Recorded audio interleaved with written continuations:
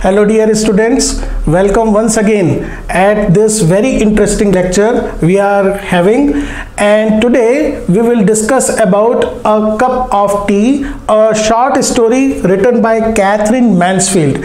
Dear friends, in this particular presentation we will discuss about the story, the summary of the story, the characters and all important things. I hope you will enjoy this lecture and please carefully watch all the aspects of this lecture.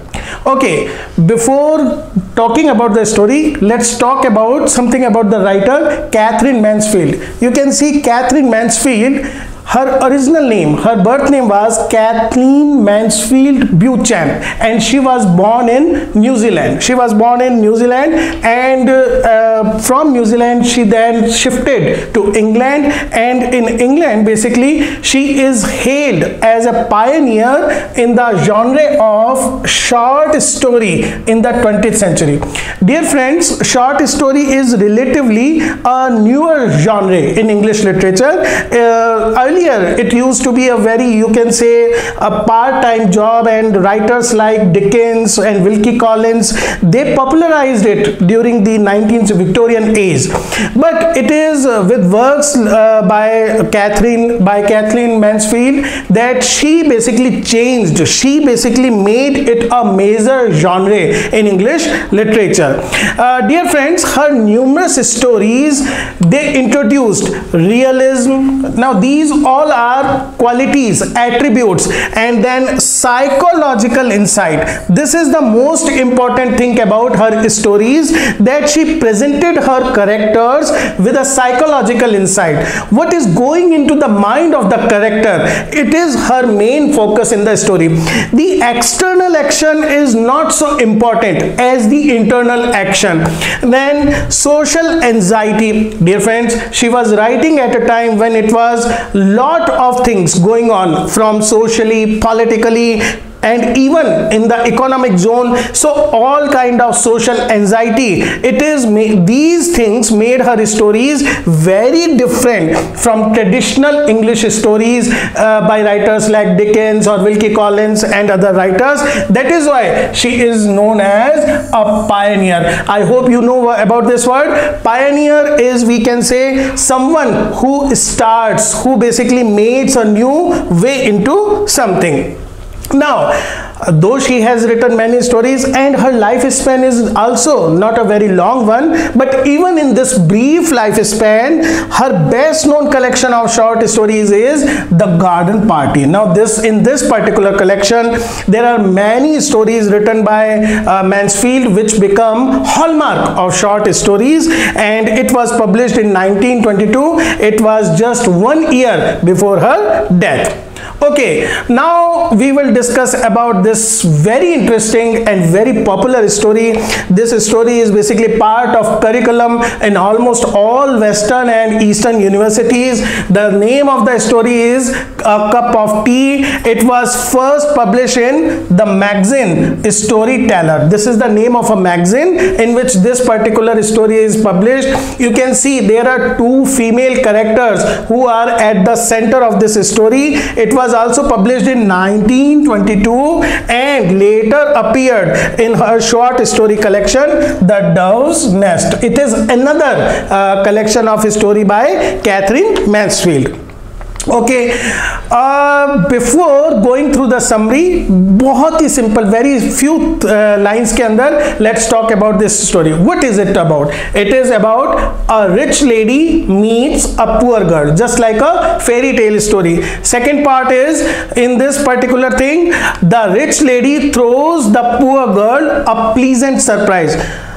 Many of you have heard about Cinderella story or any other fairy story in which there is a godmother like character who meets and helps the poor character. Similarly, same thing happens in this story, but what happens in the end is more important. The rich lady learns a life lesson. Now this is the end part. It makes this story different from traditional fairy tale stories. Okay, before just let's have a look at the main characters of the story. The major character from examination point of view, from story point of view, she is the center of this particular story, Rosemary Fell. She is a rich young lady. Second important character is Miss Smith, a poor girl. There is a chance encounter between these two. And third character, which is almost we can say side character, is Philip, who is husband to Rosemary. Now let's see the basic summary of this story so that you can get the idea what is this story all about.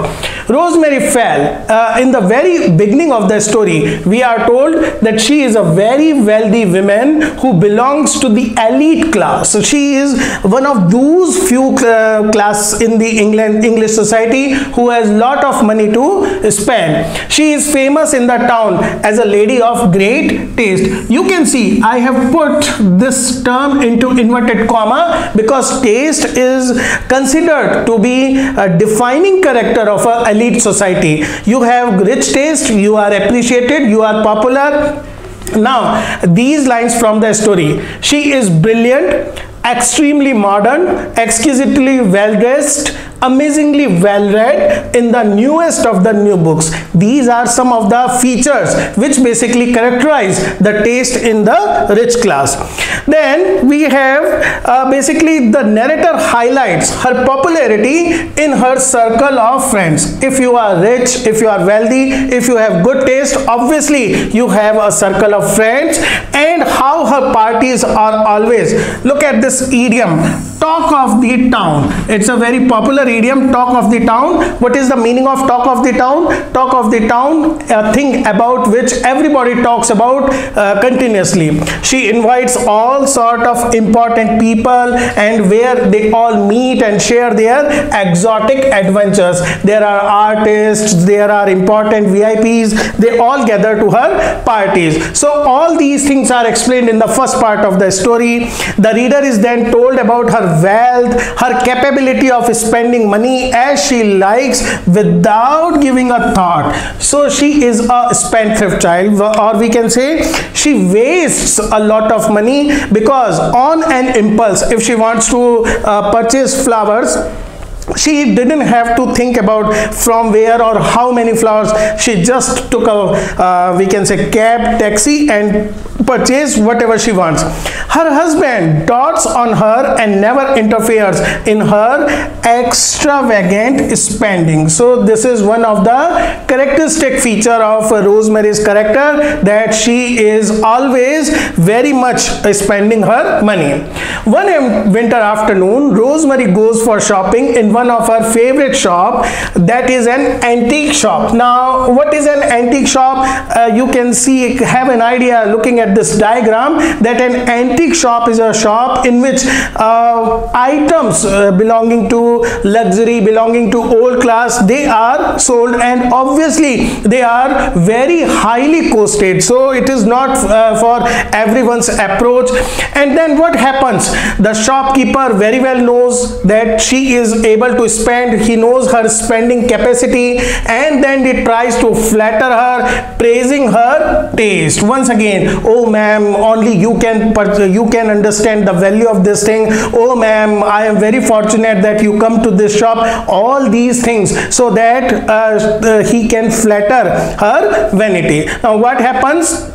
This time the item he kept for her exclusively, this time, is an enamel box with some carvings on it. There is a little box and there are cherubs and beautiful carvings, and he presents it to this lady Rosemary and tells him that, ma'am, I have disclosed this item to no one, it is exclusively for you. And then Rosemary instantly falls in love with the beautiful piece of art. She basically wants to purchase it. However, when she inquires about the price, it is a little high even for her. You can understand how much it have costed. With a disappointed heart, she asks the shopkeeper to keep the piece for her. She couldn't get it because she is feeling a little uncomfortable paying so much money for this little piece of art. Now, not able to buy the expensive item, Rosemary is feeling a little sad because it is one of those rare times when she is not able to purchase what she wants. As she comes out of the shop, rain starts. This is one of psychological trick by the writer. The atmosphere is basically we can say telescoped into her heart, and weather is also sharing her state of mind.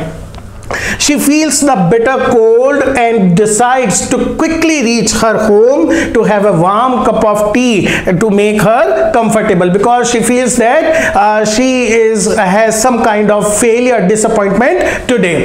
Just as she is about to take her car, she finds a poor girl standing near her and asking in a sigh-like voice. Now this is something she never experiences. There is a girl and she is tugging her and asking, "Ma'am, may I speak to you a moment?" Obviously, Rosemary is startled and surprised when the girl says she needs money for a cup of tea. And from this particular thing, we have the title of the story, A Cup of Tea. Now, Rosemary is astounded, surprised. She can't imagine that there can be person in this world who do not have money even for a cup of tea. She can't believe her ears, and that a person can be so poor that he or she doesn't have the money to buy a single cup of tea. And thinking of this, suddenly an idea struck her fancy. Now what is this idea?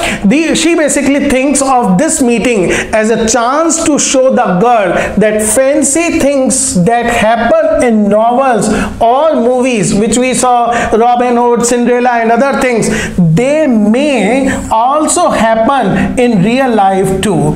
And this is an opportunity about which she can later boast about in her parties, a sort of exotic adventure. She can tell her important friends how she picked up a girl, how she thrown her a pleasant surprise.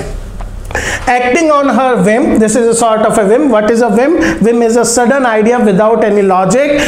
She asked the girl to come with her at her home and have tea. Now you can understand, you can imagine what would be the reaction of the girl. She naturally feels shocked because she is quite habitual to be discarded, insulted, thrown away. But this lady, instead of doing all these things, even without paying any money, she is inviting this poor girl to her home. She is thinking lady is either making fun of her or would take her to a police station. Now Rosemary convinces her that why you are feeling so worried, why you are feeling so afraid, and she convinces her to join her. And the girl is still, she has some hesitation in her mind. She sits in the car with Rosemary. Actually, what is going on Rosemary's mind is that she wants to show her that fairy figures, Cinderella fairy mothers, or we can say godmothers, they really exist, and all rich people, they are not evil-minded. And she reassures her that she will treat her like a sister. As they reach the big house, Rosemary is feeling very excited. She is at the brink of success of her experiment and invites the poor girl to her luxurious bedroom. The girl is in awe. She is dazed, little frightened. She has never seen this linen, sofa, furniture, all these fancy items, and she is basically very, we can say, petrified with fear and excitement.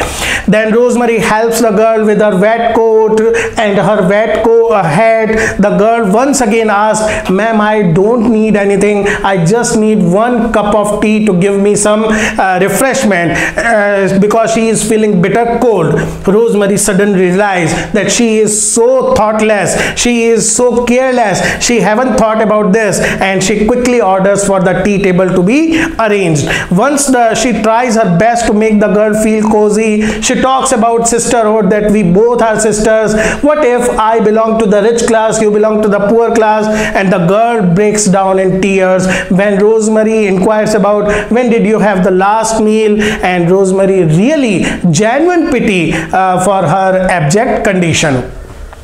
Tea arrives and Rosemary reassures her that she would be taken care of. The girl is now feeling better, and she takes 2 or 3 cups of tea regularly. Then what happens? Rosemary is about to begin the conversation when the door suddenly opens and her husband Philip enters. This is now, you can say, the climax of the story. Philip enters there, and he is surprised to see that there is another person, a guest, a girl is sitting there. He observes girl's hat, coat. He asks Rosemary to meet him in the library for a moment. Then Philip asks his wife about the girl, that who is this girl, why she has come here. Rosemary explains the circumstances under which she has brought the girl home. Rosemary in exalted voice informs Philip she wants to show the girl how rich people are not always evil. This is her experiment. And then what happens? Phillips realizes, okay, he says that, okay, this is over, you have done good, but now you should make her go. But in vain, Rosemary is adamant to carry on her experiment. So Philip had another trick in his hand. At the end of conversation, Philip makes a subtle remark, a dropping of the hint about the prettiness of the girl. This is now, dear friends, the climax, the course changes of the story. Suddenly this remark, this comes like a jolt. It is a shock to Rosemary. She is not able to digest a compliment for another lady by her husband on her face. Her feminine jealousy. She leaves Philip, and instead of the girl going to the room with the girl, she goes to her own bedroom. Now friends, Rosemary is now thinking about the compliment her husband gave to the girl. She is not able to digest it. She can't believe that she can be such knave that she allowed a girl to come into her own home in front of her husband. She first decides to write a check, then takes out £5 notes, then puts 2 back and goes outside. And we are coming to the end of the story. After half an hour, she once again enters the library, informs Philip that the girl, whose name was Mrs. Smith, she has gone. Now Rosemary has freshened up her makeup. She asks Philip in an intimate tone if he likes her. Obviously, Philip's answers in positive. She continues to talk in a pretty cajoling manner, tells Phillips about the costly box. Phillips allows her to buy it. Still, the real thought that pesters, that troubles her is something else. And at last, the last line of the story is, she asks Philip, am I pretty? Now you can understand the thing which was bothering her, which was troubling her, that Philip has praised some another lady in front of her. That is why she has remade up herself, and the doubt she wants to clear, am I pretty? Or actually she wants to ask, am I more pretty than the girl?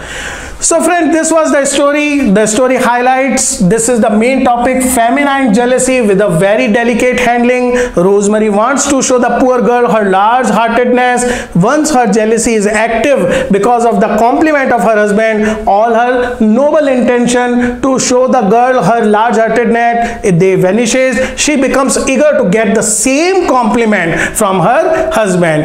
And the story writer is able to show our inner insecurities. How do we feel insecure when someone praises in front of us?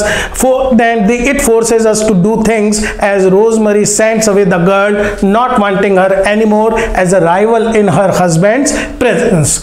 Okay, dear friends, this is the last slide, and key points which you can remember for examination point of view. One is character of Rosemary, the change it basically goes to, change in Rosemary attitude after the compliment of her husband, use of irony by the writer, and the theme of jealousies. These are the sum of points which you have to pay focus on, remember, for your examination point of view. That's all for today. Thank you, dear friends.